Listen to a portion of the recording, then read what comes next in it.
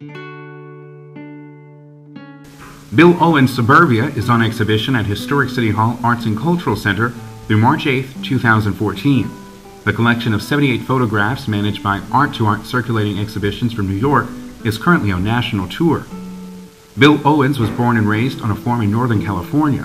After hitchhiking around the world and a stint in the Peace Corps, he became a staff photographer for the Livermore Independent in 1968. Owens became fascinated with suburban California.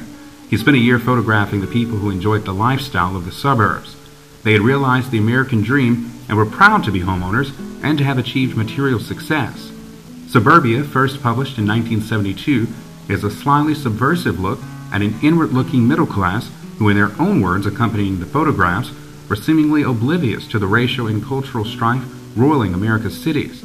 With 30 years hindsight, and with many of these same tract homes now replaced by McMansions, we can look back with nostalgia on this brilliant timepiece. When he published Suburbia, he had this to say. This is sort of his own introduction to the book. He said, "These photographs are about my friends and the world I live in." In the fall of 1968, I began working as a photographer for the Livermore Independent News. My daily routine took me into the homes of hundreds of families and in contact with social life of 3 suburban communities.